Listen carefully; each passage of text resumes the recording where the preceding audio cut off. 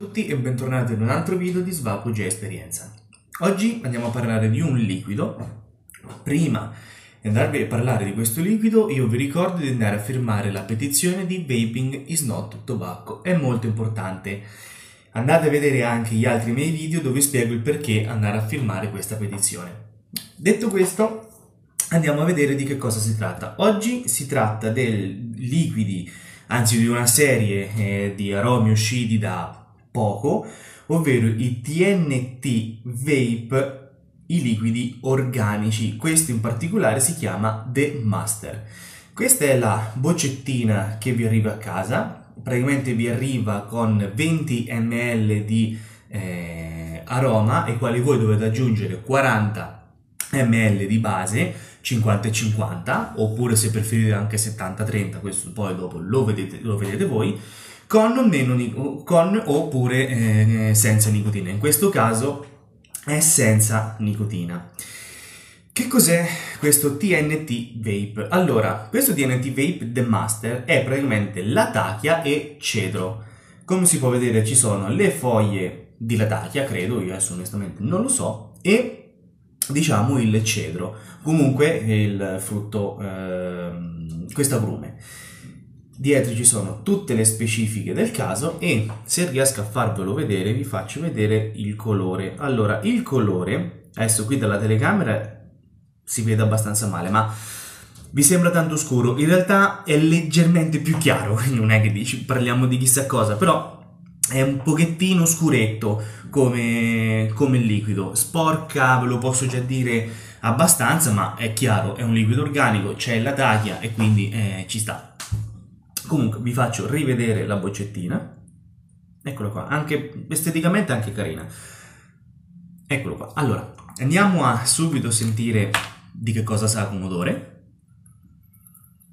Allora, come odore gli viene fuori tantissimo il lime, il cedro. Io qui c'è scritto cedro, ma a vederlo dalla foto sembra più lime, però comunque diciamo che questo cedro viene fuori tantissimo.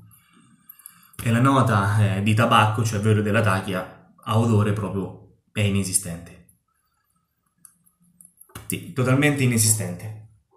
Adesso lo vado a provare sul Duetto Reborn, settato con 5 spire di 0,40 mm su punta da 2,5. Andiamo a vedere se... sì, ok. Ci siamo e adesso andiamo a vedere cosa ci dice questo liquido.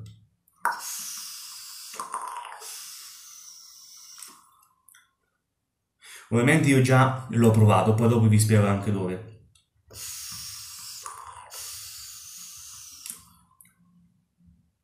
Allora, devo dire che sul duetto si sente molto bene, veramente molto bene questa parte di agrume, questo cedro, che a me ricorda più il lime, ecco perché magari dico lime, però comunque mi ricorda molto più quello, ma per essere proprio precisi, delle volte, non sempre, sento proprio, non so se voi ci avete mai fatto caso oppure la prova di aver morso un po' la buccia del lime o del limone, comunque se è leggermente amarognola, ecco, mi ricorda quel sapore lì e dico, non è che sia amaro come sentore, però ricorda quella parte più acidula, insomma, della buccia.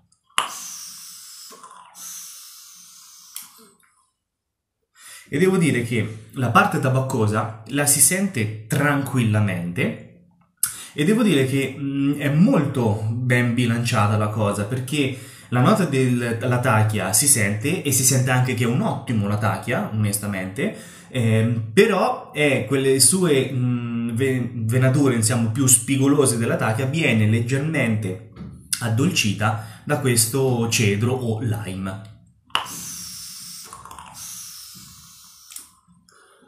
Sicuramente è un liquido molto all day, è per tutto il giorno, non vi stufa in bocca e non è così pesante, quindi è veramente, veramente molto, molto buono da svaparsi per tutto il giorno.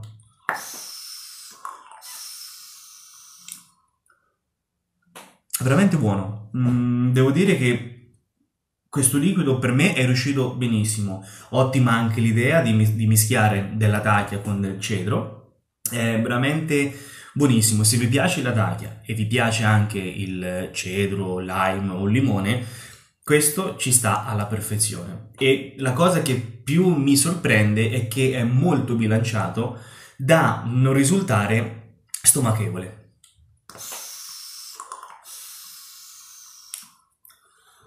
Veramente buono. Dove l'ho provato poi? L'ho provato anche su dei sistemi da 18 mm, ad esempio il Merlin Nano, che dove lì anche devo dire che forse viene fuori leggermente più la parte tabaccosa, ma comunque rimane sempre molto equilibrata.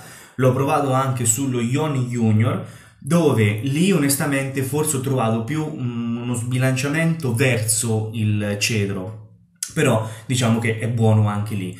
Poi l'ho provato anche su un 14 mm, ovvero sullo Speed di Luca Creation, e anche lì devo dire che per quanto la nota tabaccosa è più spinta, comunque la parte del cedro rimane persistente, comunque rimane, lo si sente comunque questo sottofondo di cedro, quindi a seconda di dove lo vogliamo svapare, perlomeno che cosa vogliamo sentire noi da questo liquido, possiamo comunque giocarci su vari atom che magari abbiamo a casa.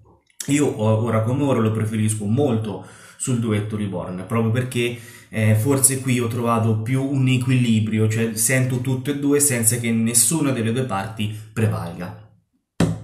Quindi, detto questo, io onestamente quando una cosa è buona, perlomeno per me è buona, quindi non ho più nient'altro da dire. Se il video vi è piaciuto mettete un like, attivate la campanella per rimanere sempre aggiornati, seguitemi anche su Instagram a nome di Svapo Esperienza, andate a firmare la petizione e noi ci rivediamo presto ad un altro video. Ciao ciao!